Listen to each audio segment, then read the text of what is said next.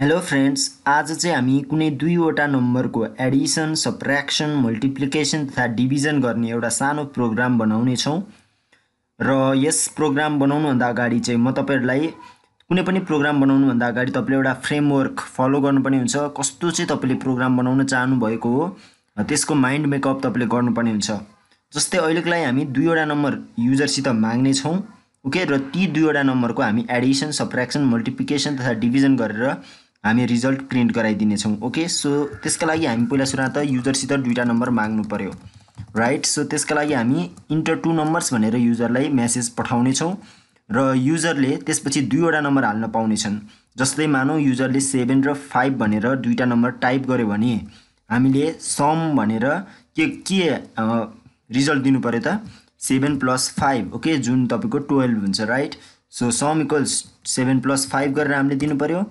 त्यसैगरी तपाईको सब्ट्र्याक्सनको केसमा 7 - 5, ओके, मल्टिप्लिकेसनको केसमा 7 × 5 तथा डिभिजनको केसमा 7/5, ओके, गरेर जुन रिजल्ट आउँछ, ओके, त्यो रिजल्टलाई हामीले युजर सामु पुर्याउनु पर्यो। सो यसका लागि हामी एउटा प्रोग्राम बनाउने छौँ।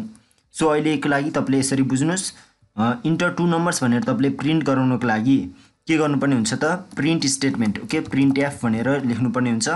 र दुईवटा नम्बर युजरलाई टाइप गर्न दिनको लागि हामी स्क्यान एफ युज गर्छौँ र दुईवटा नम्बरलाई दुईवटा भेरिएबलमा स्टोर गर्छौँ। मानौ एक्स र वाई भेरिएबलमा स्टोर गर्यौँ, ओके, भने अब तपाईले सममा के गर्नुपर्छ त जुन एक्समा स्टोर भएको नम्बर र वाईमा स्टोर भएको नम्बरलाई जोड्नुपर्छ। त्यसैगरी सब्ट्र्याक्सनको केसमा एक्समा स्टोर भएको र वाईमा स्टोर भएको नम्बरलाई हामी सब्ट्र्याक्सन गर्छौँ। त्यसैगरी एक्स × वाई गरेर हामी मल्टिप्लिकेसन गर्न सक्छौँ भने डिभिजनको केसमा x/y गर्छौँ। ओके, हामी यसलाई अब प्रोग्रामको माध्यमबाट बुझौँ है त। सो गाइज, यसका लागि हामी एउटा नयाँ फाइल खोलौँ। ओके, नयाँ फाइल, यसलाई सेभ पनि गरौँ, एउटा नाम दिउँ, जस्तै दिउँ arithmetic.c, ओके। सो यसरी तपाईले नाम दिएर सेभ गर्नुभएपछि अब तपाईले कोडिङ स्टार्ट गर्न सक्नुहुन्छ। फर्स्टमा हामी इन्क्लुड गरौँ हेडर फाइल, ओके, जसमा हामी stdio.h लाई इन्क्लुड गरौँ। stdio.h मा चाहिँ हाम्रो प्रिन्टएफ, स्क्यानएफ जस्ता फङ्सनहरू डिफाइन गरिएका हुन्छन्। सो अहिलेको लागि हामी यो एउटा हेडर फाइललाई इन्क्लुड गरौँ र अब चाहिँ हामी हाम्रो मेन फङ्सन सुरु गरौँ। ओके, प्रत्येक तपाईको सी प्रोग्राममा हुनै पर्ने फङ्सन भनेको तपाईको एउटा मेन फङ्सन हुन्छ र यो इन्ट भनेको चाहिँ मेनको रिटर्न टाइप हो। ओके, सो इन्ट मेन हामीले लेख्यौँ र अब हामी चाहिँ यसमा दुईटा नम्बर युजरसित माग्छौँ र त्यो दुईटा नम्बरलाई हामीले एडिसन, सब्ट्र्याक्सन, मल्टिप्लिकेसन तथा डिभिजन गर्नुपर्ने भएकोले हामी यहाँ दुईटा नम्बर लिनको लागि दुईवटा भेरिएबल बनाउँछौँ। ओके, र त्यो दुईवटा भेरिएबल हामीले कसरी डिक्लेयर गर्ने कुरा मैले तपाईलाई प्रिभियस भिडियोमा बताइसकेको छु, जसको लागि हामीले डेटा टाइप लेख्नुपर्ने हुन्छ। जस्तै इन्ट, हामी इन्टिजर टाइपको भेरिएबल बनाउँदै छौँ। ओके, सो एक्स र वाई भनेर हामी यो दुईटा यसरी भेरिएबल बनाउन सक्छौँ। ओके, एक्स, वाई अनि सेमिकोलन दिएर यो स्टेटमेन्टलाई एन्ड गर्न सक्छौँ। अब हामी युजरसित दुईवटा नम्बर माग्ने छौँ। ओके, जसका लागि हामी एकैवटा नम्बर गरेर माग्छौँ है। सो एउटा नम्बर माग्नको लागि हामी पहिला स्क्रिनमा यो मेसेज डिस्प्ले गराउँछौँ, enter a number. Okay, so हामीले जुन यो इन्भर्टेड कमाभित्र जे लेखेका छौँ त्यो स्क्रिनमा एज इट इज डिस्प्ले हुनेछ। Okay, so enter a number लेखेर हामी सेमिकोलन गर्छौँ अनि युजरले जुन अब नम्बर एउटा टाइप गर्छ त्यसलाई लिनको लागि हामी स्क्यानएफ युज गर्छौँ। ओके, किबोर्डबाट इनपुट लिनको लागि स्क्यानएफ युज गर्छौँ र स्क्यानएफको फर्मेट तपाईँलाई थाहा नै छ। इन्भर्टेड कमाभित्र तपाईँले फर्मेट स्पेसिफायर लेख्नुपर्ने हुन्छ। अहिलेको केसमा हामी एउटा इन्टिजर भ्यालु लिँदैछौँ र इन्टिजरको %d फर्मेट स्पेसिफायर हुन्छ। ओके, सो तपाईँले यसरी एउटा नम्बर लिनको लागि हामीले एउटा फर्मेट स्पेसिफायर राख्नेछौँ जुन एउटा %d राख्यौँ हामीले र अब यसको पछाडि हामी एउटा कमा दिएर एड्रेस अफ कुन चाहिँ भेरिएबलमा राख्ने त्यो भेरिएबलको नाम दिन्छौँ। अहिलेको लागि हामी एक्समा फर्स्ट नम्बर हालौँ है त। अब त्यसै गरी तपाईँले अर्को नम्बर लिनको लागि फेरि तपाईँले print F, okay, enter another number भनेर युजरलाई डिस्प्ले गराउनुहोस्, जसबाट युजरलाई थाहा हुनेछ कि उसले अर्को नम्बर टाइप गर्नुपर्ने छ। र उक्त नम्बर लिनको लागि फेरि स्क्यानएफ, सिमिलर तरिकाबाट फेरि %d र यो पालि चाहिँ हामी वाईमा त्यो नम्बरलाई स्टोर गर्छौँ। सो हामीले फर्स्ट नम्बर एक्समा लियौँ, ओके, र सेकेन्ड नम्बर हामीले वाईमा लियौँ। ओके, सो अब त्यो दुईटा नम्बर हामीले पाइसक्यौँ। अब त्यो दुईटा नम्बर पाएको नम्बरलाई हामीले एडिसन, सब्ट्र्याक्सन, मल्टिप्लिकेसन तथा डिभिजन गर्नुपर्ने छ।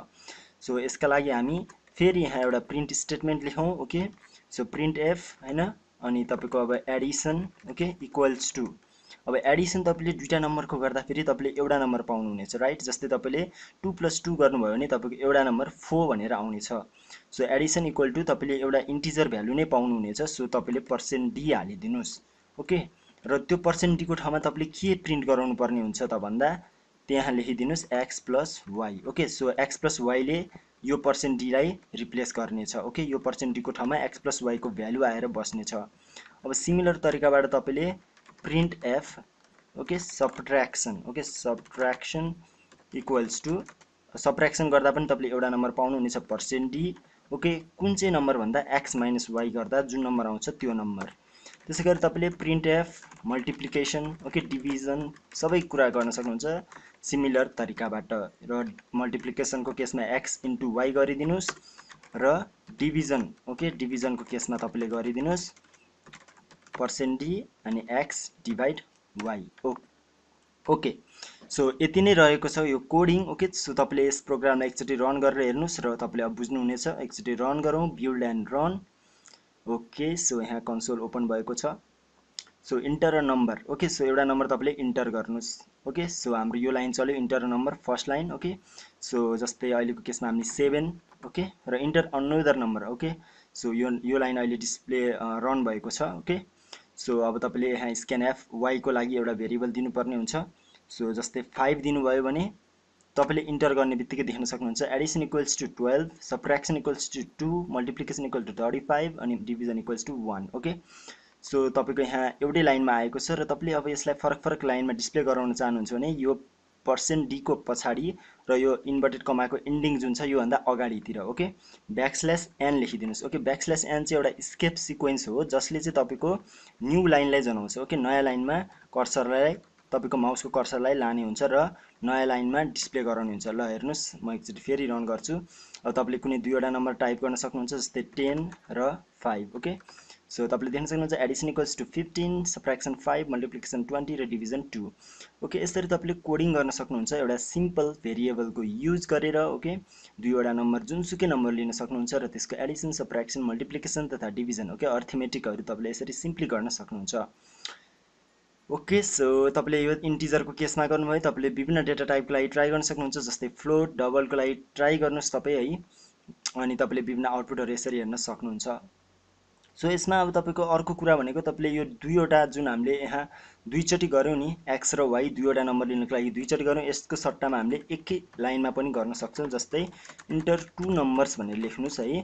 अब युजरले दुईवटा नम्बर हाल्ने भनेर युजरलाई थाहा हुन्छ र तपाईले स्क्यानएफ गर्ने बेलामा अब दुईवटा नम्बर लिनु पर्यो। सो तपाईले यो इन्भर्टेड कमा भित्र दुईवटा %d लेख्नु पर्ने हुन्छ किनकि दुईवटा नम्बर लिदैछौं। सो दुईवटा %d र कमा दिएर कुनमा राख्ने हो त जस्तै $x अनि फेरि कमा दिएर $y। ओके, सो यसले साइमल्टेनियसली दुईवटा नम्बर लिनेछ र एउटालाई x मा र अर्कोलाई y मा राखिदिने हुन्छ। सो यसलाई पनि एकचोटि रन गरौँ, हामीले सेम आउटपुट पाउन सक्छौं जस्तै इन्टर 2 नम्बर्स है। हामी दुईटा नम्बर इन्टर गरौँ 3 र 2। ओके, सो तपाईले देख्न सक्नुहुन्छ 5 सबट्र्याक्सन 1 मल्टिप्लिकेसन 6 र 3/2 गर्दा 1। ओके, सो तपाईको खासमा आउनु पर्ने त 3/2 गर्दा 1.5 रहेको छ, तर यहाँ तपाईको 1 मात्र डिस्प्ले भएको छ। किन यस्तो भयो त? ओके, किन भन्दा तपाईको यहाँ डेटा टाइप रहेको छ इन्टिजर टाइपको र यदि तपाईको फ्लोट टाइपको भएको भए चाहिँ तपाईको फ्लोटिङ भ्यालु ओके 1.5 डिस्प्ले हुन्थ्यो, तर यहाँ इन्टिजर टाइपको डेटा भएको कारणले तपाईको यसले इन्टिजर भ्यालु मात्र लियो जुन केसमा 1 रहेको छ। ओके, सो यसरी तपाईले कुनै दुईवटा नम्बरको ओके अर्थमेटिक एडिसन, सबट्र्याक्सन, मल्टिप्लिकेसन तथा डिभिजन गर्न सक्नुहुन्छ र तपाईहरु अब यसलाई फर्दर प्र्याक्टिस गर्नको लागि तपाईले डेटा टाइप चेन्ज गर्नुस्। ओके, इन्टिजरको ठाउँमा फ्लोट राखेर हेर्नुस्। फ्लोट राख्नु भएपछि तपाईको यो फर्मेट स्पेसिफायरहरुको ठाउँमा %d को ठाउँमा %f हुनेछ। तपाईहरु ती प्र्याक्टिसहरु पनि एकचोटि गर्नुस्। ओके गाइस, सो आगामी भिडियोहरुमा फर्दर हामी प्रोग्रामिङ भिडियोहरु लिएर आउने छौं। सो हाम्रो यस च्यानललाई सब्स्क्राइब गर्नुस् र साथमा आउने बेल आइकनलाई हिट गर्नुस्। So thank you guys for watching this video. Jai Nepal, happy coding.